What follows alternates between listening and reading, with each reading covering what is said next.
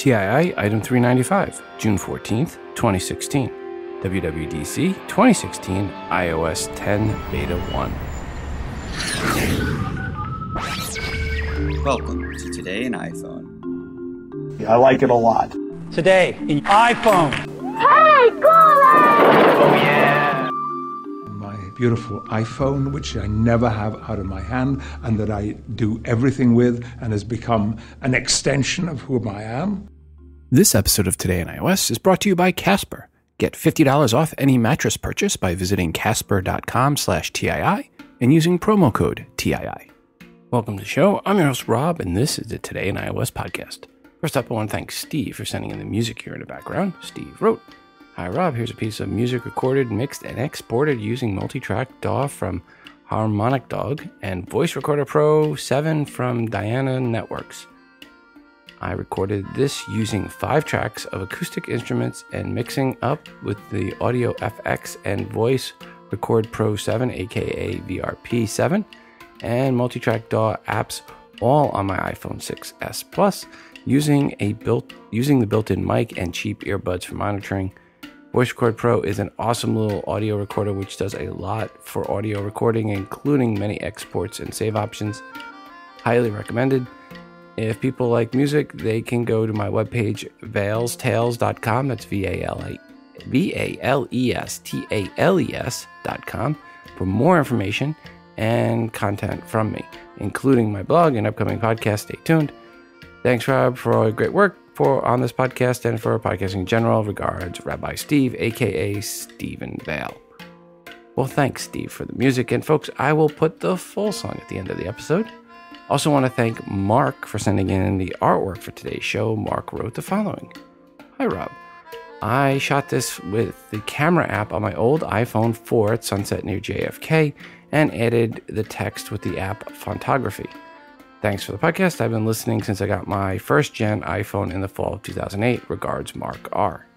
Well, thanks, Mark, for sending in the artwork for this. And folks, you can see Mark's artwork in the free TI app via the bonus button for episode 395 or at instagram.com/todayinios, and also as a standalone post in the VIP section and at facebook.com/todayinios and a bunch of other places.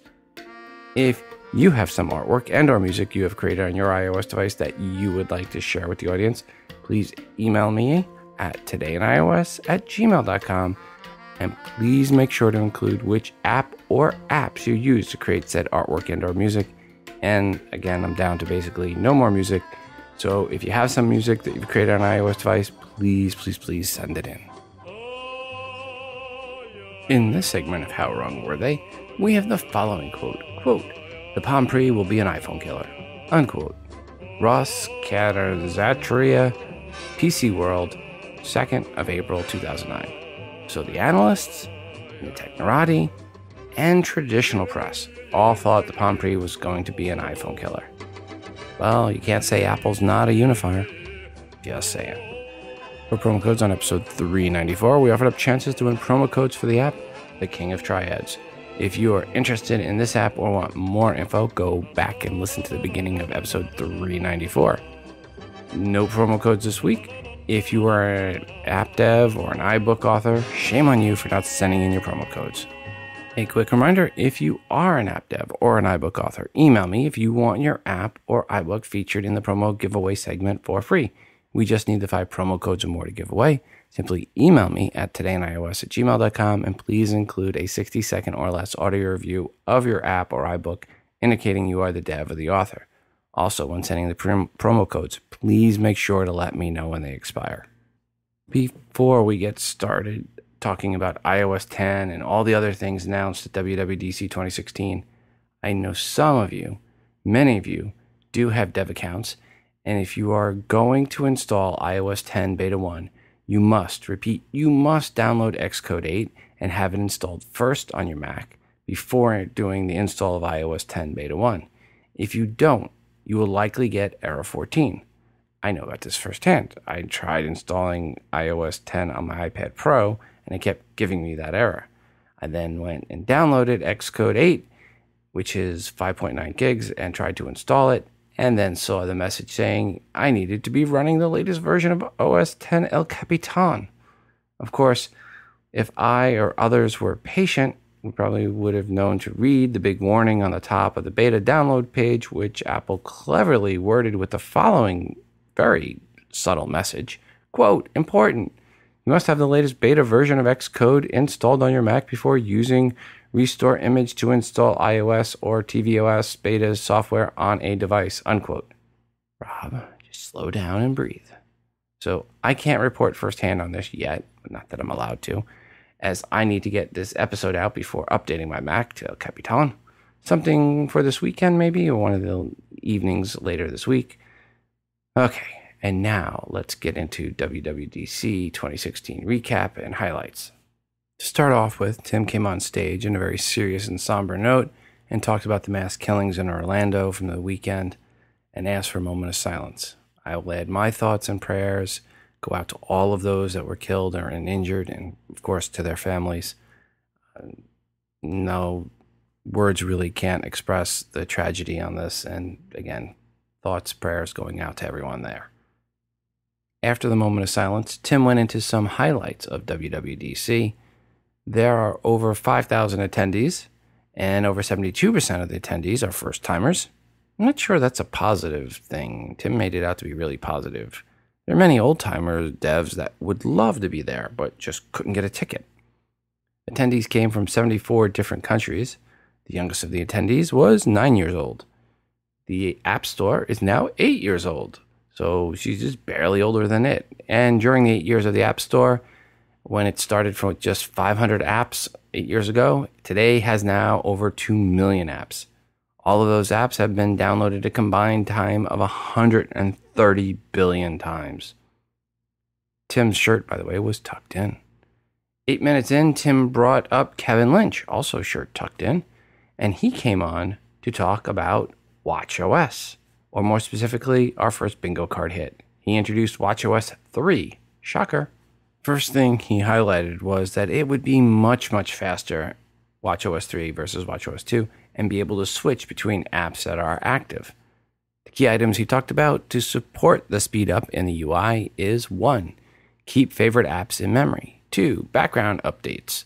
3. Refreshed info for instant launch. He showed an app launching on watchOS 2 with the typical lag and multiple seconds to launch. Then he showed the same app in watchOS 3, and it was pretty much instantly launched. It was very, very nice. They added a very cool feature called Scribble. It allows you to do text entry one character at a time. You scribble out each character, and that'll allow you to give custom replies to messages right from your Apple Watch without having to pull out your iOS device. Again, nice feature add there. He also introduced Minnie Mouse watch face to go along with Mickey, and a bunch of new faces, and they are making it very easy now to swipe between different faces, so you can update your watch face to meet your mood or activity rather easily. And one I am looking for, as far as features, was Quick Start for workouts, so you don't have to reselect your workout length each time, so it goes get you right there and get you started on that workout. There is a new SOS feature that will allow you to easily call 911 from your Apple Watch when connected to your iPhone or Wi-Fi. You activate it by pressing and holding the side button, not the crown, and it will count down and let you know it is calling 911. It will also work outside the US, for example, in Hong Kong. It knows to call 999. Once a call is made, then your Apple Watch will display your medical info, so when first responders get to you, your info is available for them. Then Jay came out to go over some more features. He was untucked. He talked about activity sharing, so you and some friends can share their activity progress and then talk even smack with each other, including using Scribble to talk that smack. They added wheelchair support for the Apple Watch for activity tracking and did a lot of work to make sure it works well regardless of how you're pushing on the wheels, whatever method you're using. He introduced a deep breathing app option where you can track your deep breathing each day and can now make that one of those things to remind you to do, like when mine pings me that I've been sitting too long. It tells me to stand up and get a cookie. Now, if you have not been breathing deeply recently, it will ping you and remind you to breathe, or at least to get up and get a cookie. At the end of the Watch OS 3 segment, Kevin came back on to recap, and a couple items on the recap slides were very interesting. The key is that devs will get much more powerful APIs to use with their apps. Apple Pay for your app if it uses payments, background functionality for fitness apps, including real-time heart rate monitoring. But the one thing showed, not really mentioned, speaker audio. So now you could play audio from your speaker on your Apple Watch. Beta of Watch OS 3 is available today. The whole Watch OS segment took about 20 minutes. The next segment was for tvOS. Eddie Q came out on stage to talk about Apple TV and tvOS, untucked by the way. There is now 1,300 video channels on Apple TV versus just 80 channels in the Apple TV 3rd Gen. Some of the new Apple TV 4th Gen apps channels include Sling, or just getting released, and then NBA 2K is coming out, and there'll be many more coming out in the near future. But the big update is for the Apple TV Remote app. Now the Apple TV Remote app on your iOS device will mirror all your features of the Siri Remote. Anything you can do on your Siri Remote, you can now do on the Apple TV Remote on your iPhone. Plus, also get the keyboard. Siri for Apple TV is improved. You can now search movies by topics. Siri now searches over 650,000 movies and TV shows. But you can also ask Siri to search YouTube, such as search YouTube for French bulldogs riding skateboards, and she will go off and find you those videos. Plus, you can ask Siri to show you live TV as well, such as Open ESPN2, if you have that app installed. You just say, well, let's say watch ESPN2, and it will open it right to it. Live tune-in will also work with iPad and iPhones as well via Siri. But the best announcement from Eddie Q came with the issue we all have, and that's when launching one of the premium app channels for the first time. What you need to do, follow a whole bunch of steps to authorize that video channel via going to your computer and entering an activation code. Well, not anymore. Introducing single sign-on. You sign in once, and you get access to all your premium apps on the Apple TV, and there is a page that'll show you all the apps you have access to. For devs, he talked about some new kits that are available. A replay kit, which allows you to record videos of the session and replay later. Photo kit to get access to iCloud Photo Library. Home kit for accessing devices at home. There is now 4 game controller support, plus Bluetooth accessory tools for devs. The Apple TV and tvOS continue to get much more valuable every time one of these come out. I'm so glad I have 2 now, and maybe I'll even try to get one of those 2 set up as a beta. Beta, of course, for these is available today for devs and for everyone else in the fall. The Apple TV segment lasted 7 minutes in length versus 20 minutes for watchOS, to put them in perspective and order of importance. Next up was OS X and Craig Federighi, who had his shirt tucked. First up was the name, and as rumored, OS X is now Mac OS, and this version of Mac OS is fittingly called Sierra for this version. Fittingly, because Mac OS now has Siri support. So Sierra is when you had Siri intro.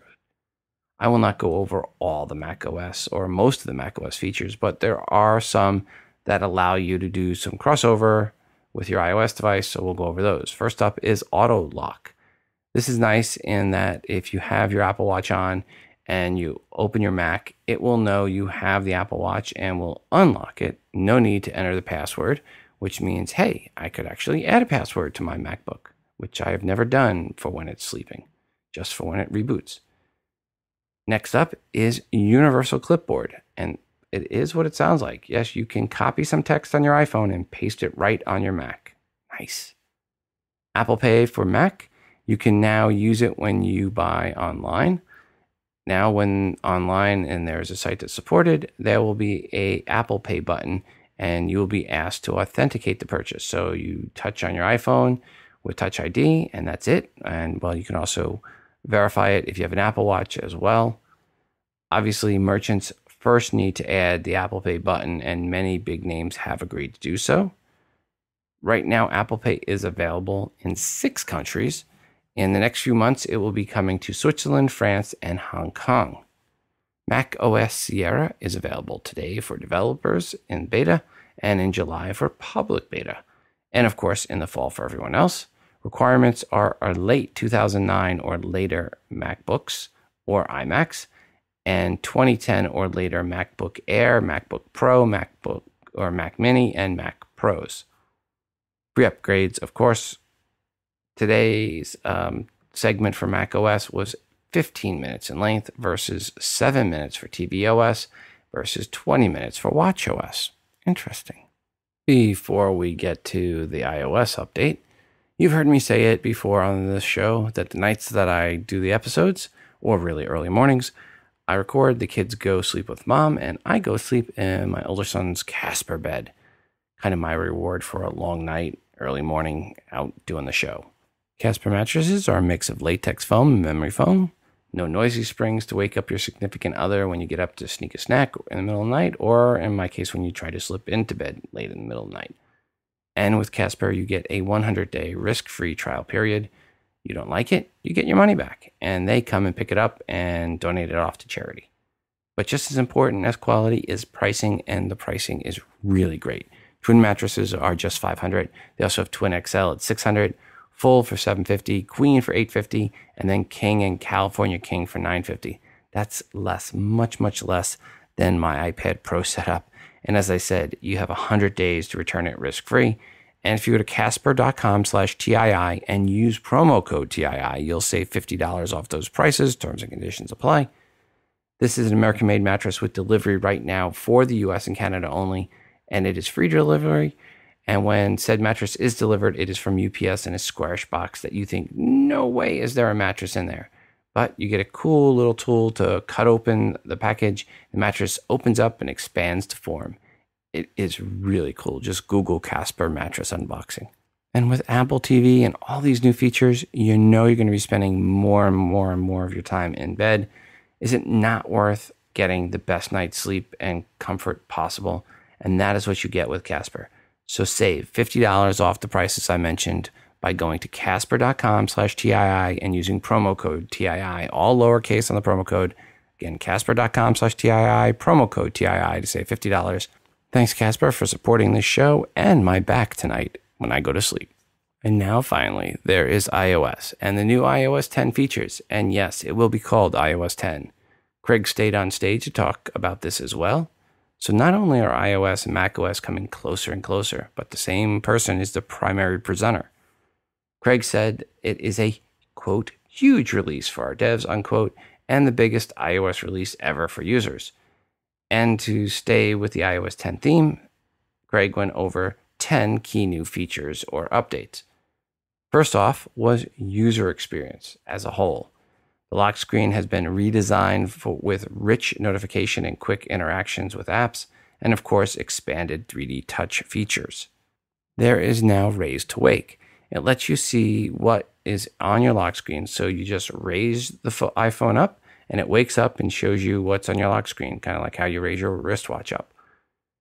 Which is nice when you accidentally, all those times you accidentally unlock it by touching the home button and you miss a notification. You kind of saw it there for a second. You're like, oh, what did that say? Well, now you can just raise it up and not touch anything and it'll show you. One example of what you might miss is when you get up in the morning where it says there's a new episode of TII available. You don't want to miss that. Many of the new features in the lock screen require 3D touch. But there are some others that are there for all, such as pulling up on Control Center and then swiping left to see the controls for the audio apps. You can also get to your camera app even faster from the lock screen with nothing's up. Just swipe left and you will get your camera. It'll come right up. No more searching for the camera icon in the bottom right and then trying to pull it up high enough to launch the camera. Now you just swipe to the left and the camera app shows up. And from the lock screen, you can swipe to the right as well, and you now get your widgets. Once you are unlocked, 3D Touch will add new features to stock apps where you can 3D touch them to get some previews of activities. Sorry, folks, no lock folders and no lockdown apps. So cross off password protected apps on your bingo card. Number 2 on the top 10 list of new iOS updates is, of course, Siri. Craig said Siri handles 2 billion requests a week from users, but I wonder what that number would really be like if you didn't have to ask her a second and third time. The key thing is Apple is opening up Siri to devs, which is great because it is a box on the bingo card, Siri SDK, which is nice. For example, you can tell Siri to start a Skype call and even do that via CarPlay, which is even better. So you can be in the car now and have Skype calls and not even have to fumble around. Do it all through Siri. Number 3 is QuickType. They are adding deep learning to be able to predict what is the next word in the sentence. So it looks at everything in the sentence and kind of figures, okay, here's what makes most sense for the next word. And it will recognize the language you are typing in and update the keyboard automatically. Number 4 is Photos, and now they're adding face recognition that's done on device. You can get albums set up for each face. There's also object and scene recognition for better searching. Again, all of that's done on device. There is better grouping of photos based on topics, locations, people, trips. They call it memories. Eddie Q came back this time to talk about items 5, 6, and 7. Number 5 is Maps, because you have to update Maps each year now. And this is an all-new design because, that's not going to cause any issues. It is now easier to see what is around you restaurant-wise and even select different types of restaurants. In navigation, and this is key, it now shows you traffic on your route. And you can pan and zoom ahead on the route to see where those traffic conditions may get worse or clear up. And you can see food or gas stations near your route that you're planning on going on. And of course, this all carries over to CarPlay. Apple is opening up Maps to devs. This means you will have many more features available depending on the apps you have installed and that connect with Maps in the future. He gave an example where you can stay in the Map app and go to one table and get food, get a restaurant booked, and even pay, and even set up for Uber and stay all in the Maps app, never leaving. So a lot more functionality coming to the Maps app soon. Number 6 was Apple's Music app. Again, an all-new design for the app from the ground up. I can really talk about it. It's the Music app. Number 7 was Apple News. There are now over 2,000 publications available on Apple News. There are 60 million monthly active users of Apple News. That's about the same size as the monthly active users of podcasts. As with Maps and Music, there is an all-new design for Apple News. For You is now broken up into sections. The sections are top stories, trending, topics, and then new topics based on what you read, and then featured stories. And they are introducing subscriptions, so you can get premium content right inside of News. And there is breaking news notifications as well. Greg came back for number 8, which is a bingo card item from the WWDC 2015 bingo card originally. That did not happen and rolled over to this year. And that is the HomeKit app called Home, which of course is for managing all your HomeKit accessories in one app. That is on your home screen, and you get to see all your accessories in one place and customized in the layout for you. You can also get HomeKit from the control center as well. So it makes it easy to quickly and simply get to the Home app and to see, say, who's at the door. You happen to have one of the video doorbells. Additionally, it will work with your Apple TV to be a secure point of access to your HomeKit accessories, even when you're not home. So you're going to be able to access things away from home. It also works with the Apple Watch. But hey, if you want to be away from home and accessing things, you have to have the Apple TV. So that's what makes it available outside of the home.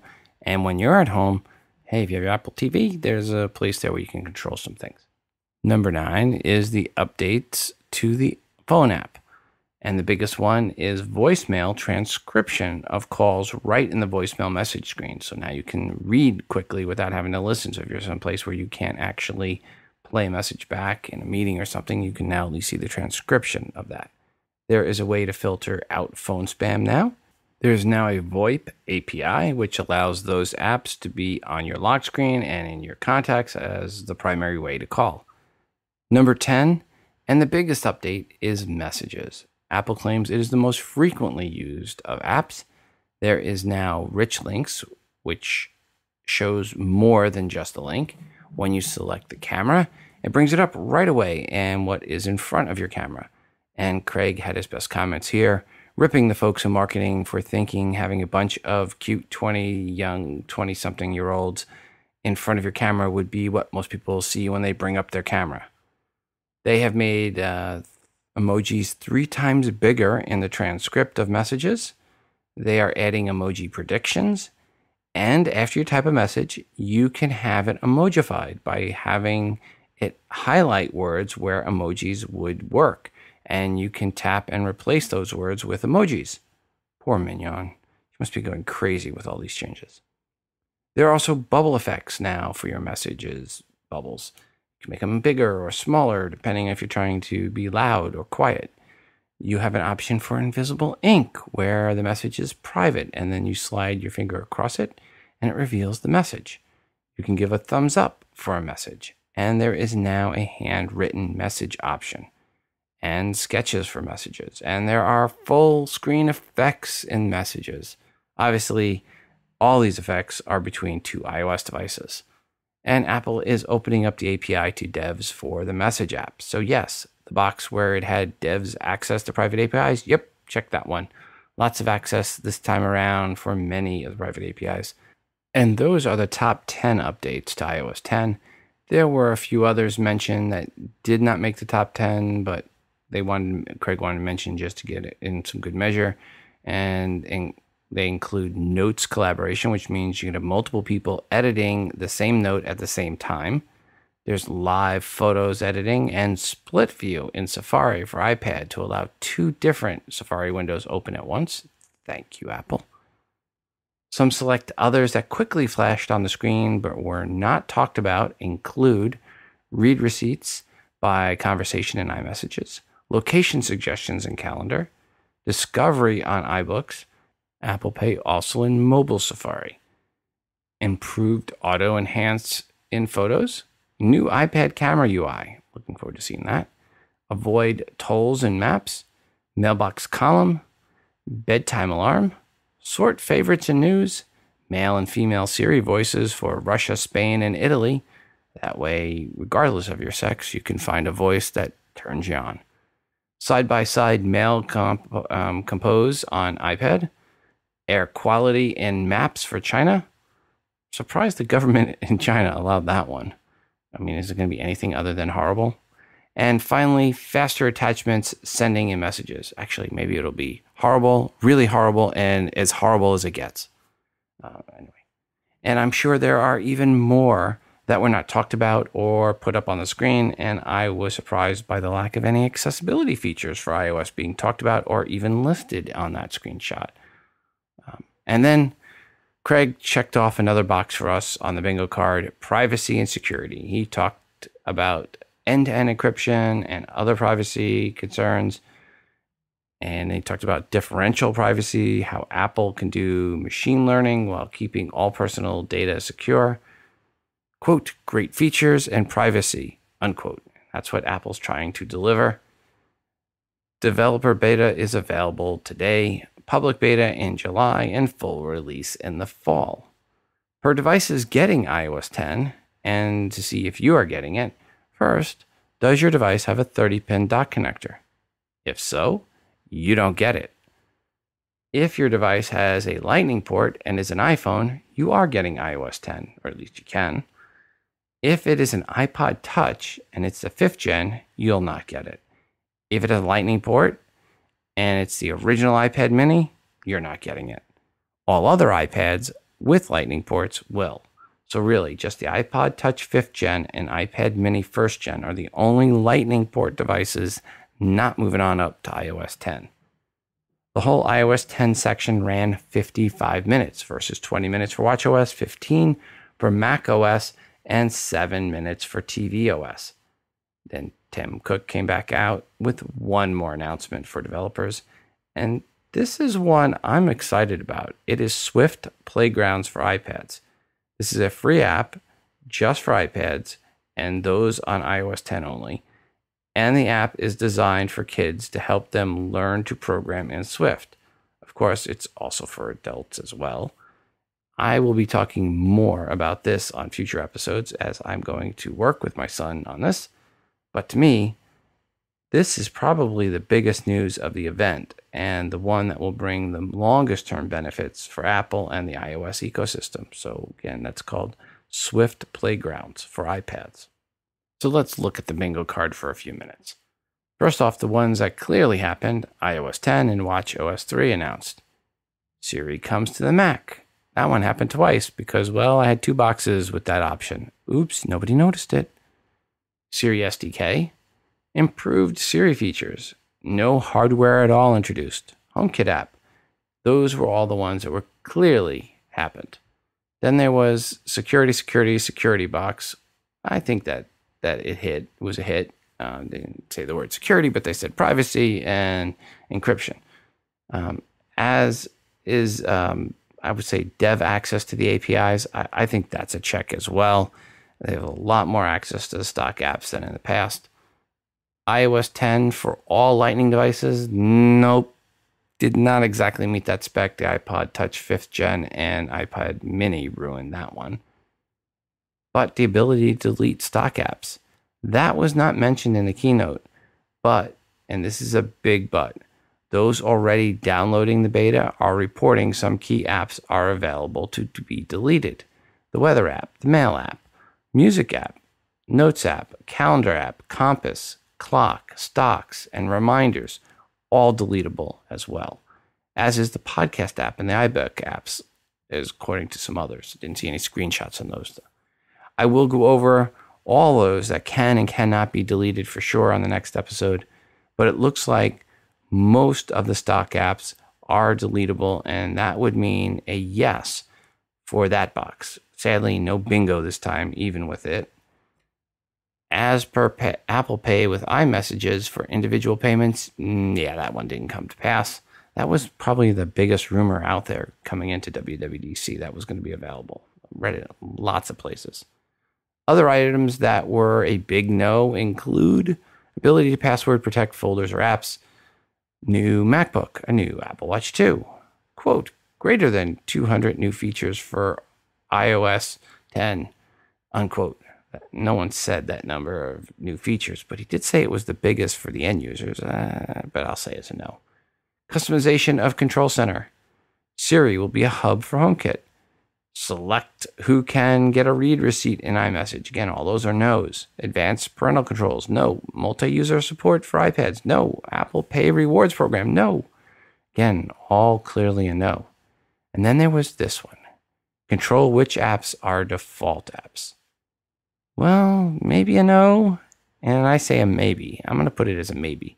As if you delete the mail app and then only install a single third-party mail app. What happens when you click on a link to launch mail?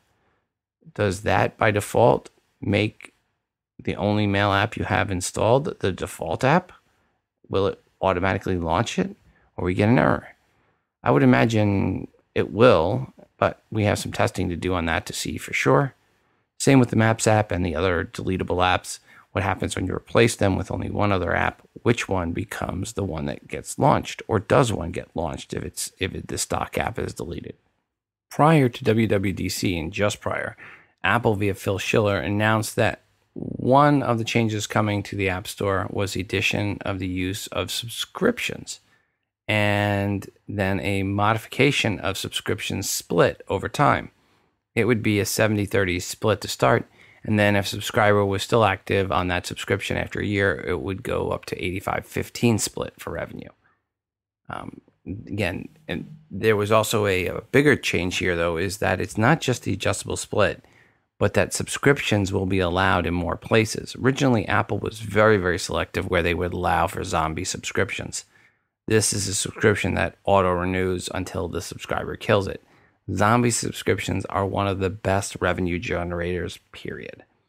Sure, you can get someone to make a one-time purchase, but if you can get them to spend, or you spend the same effort getting them to subscribe, the revenue increases greatly over time. Most people are just too lazy to cancel their subscriptions. I still have HBO now. I never canceled it in the off season, even though there was nothing to watch new.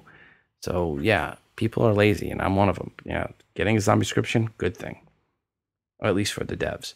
Another item coming to the App Store, and this one really surprised me, is search ads. Where you, in other words, Apple's gonna have devs pay for placement for search results for the first time ever in iTunes. And I don't see that going well. Apple said they will allow for anyone to participate, but I can't see how they keep out all but those with the deep pockets. One of the things I always loved about iTunes, regardless of the store section, was nothing was being paid for feature. If there was a feature, it was free. It earned it. Was all earned, at least hand curated, and there was no pay for placement anywhere.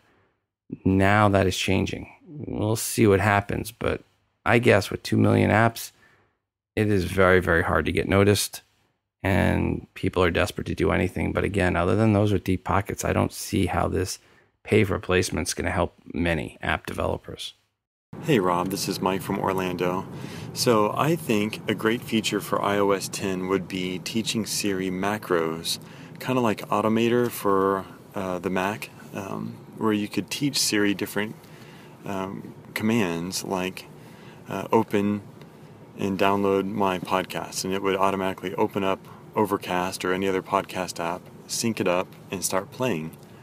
And I think that would be a great next step for Siri, and it wouldn't violate anybody's privacy. It would use all the data that's already on the phone, and I think it would just be a great next step, and it'd be a lot safer for hands-free driving, so you wouldn't have to sync up your podcast while you're trying to drive. Not that I would ever do that, but it would be a great safety feature and a great selling point and a great way to use the smarts that Siri already has to just level up the iOS ecosystem. And anyway, I think they should do that.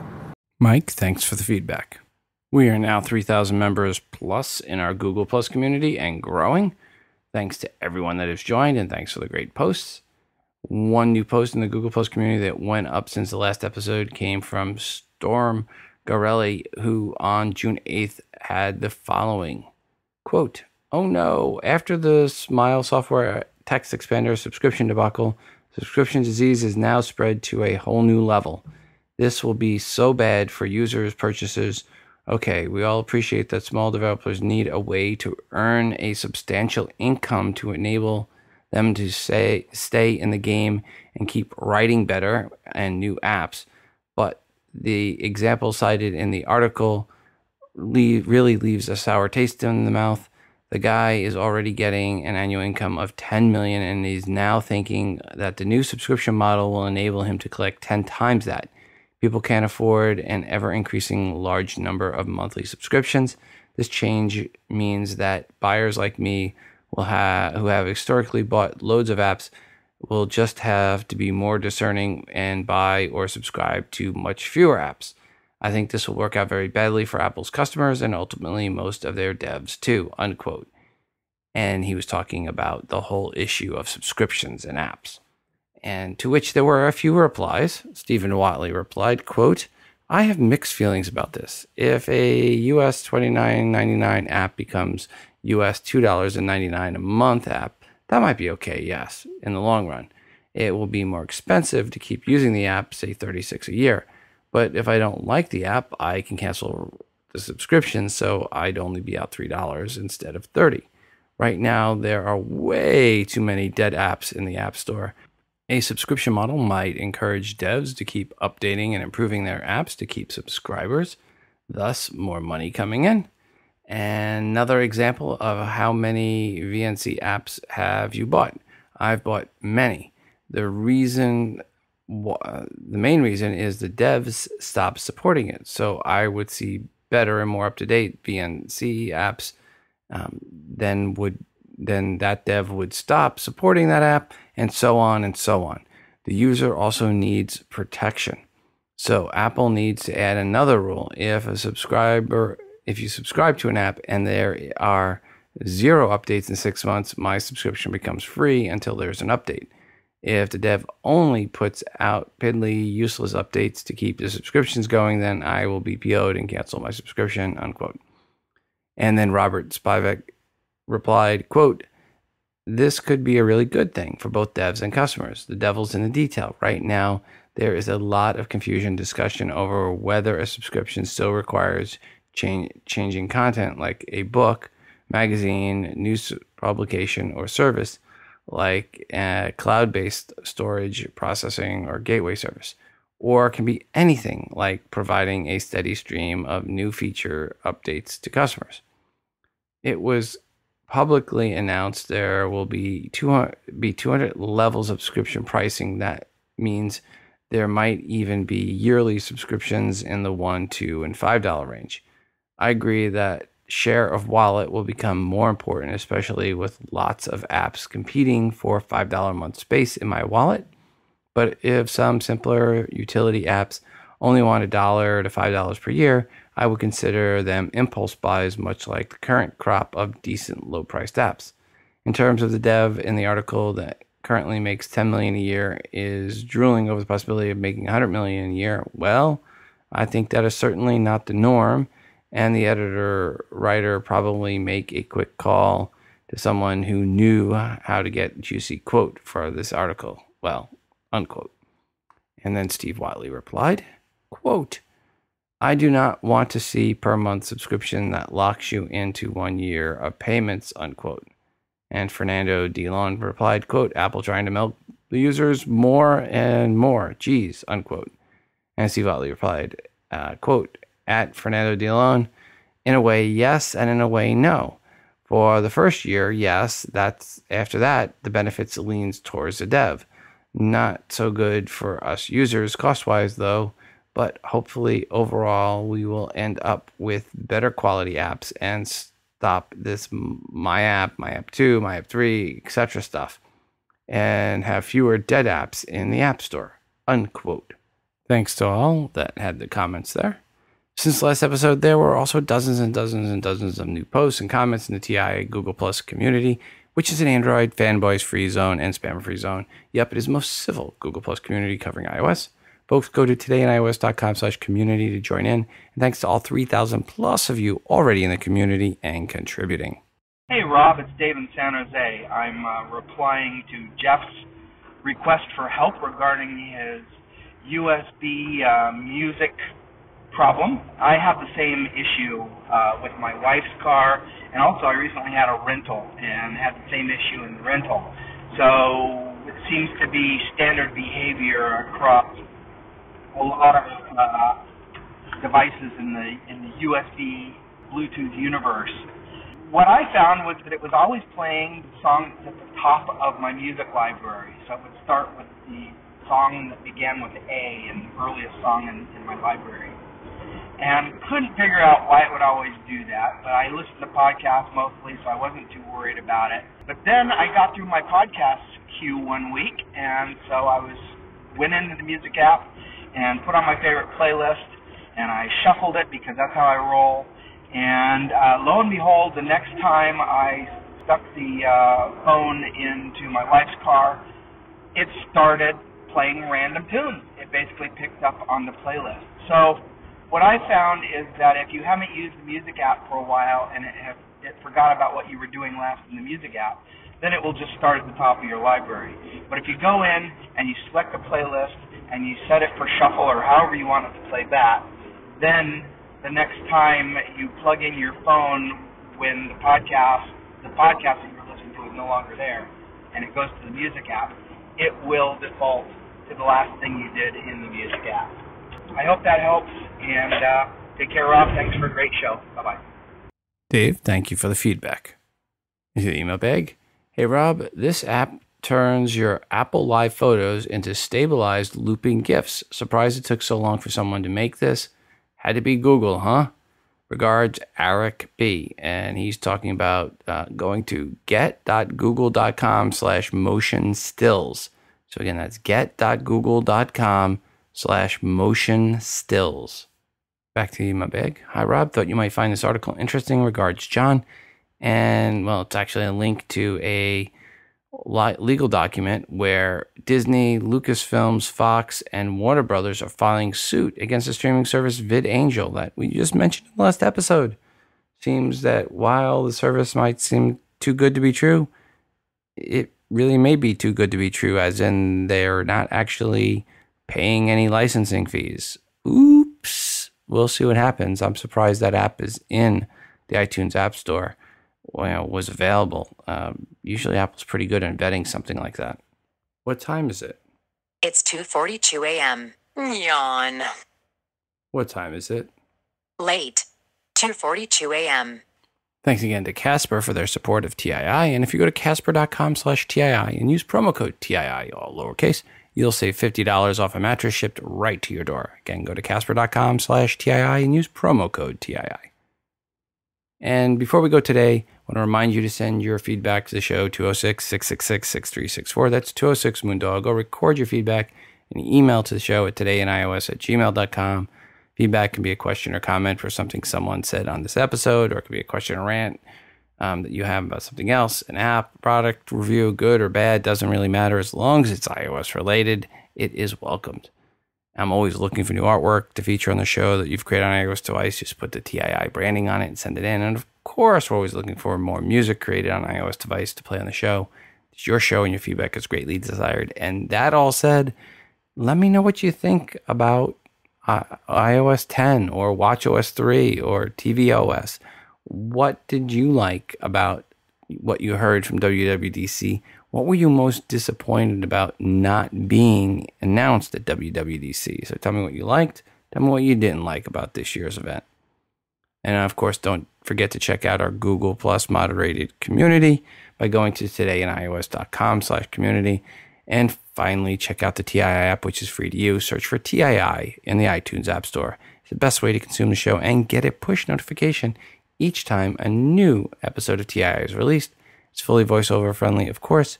Please go right now and download the TII app. And that, folks, is going to do it for us today. Until the next time, I'm your host, Rob, reminding you to phone different. This show is hosted on Libsyn.com and part of the Wizard Media Network. If you are looking for hosting, go to Libsyn.com. That's Libsyn.com for hosting for your podcast and for creation of your own smartphone app. The Today in iOS podcast can also be found on the free Stitcher radio app. Just search for TII.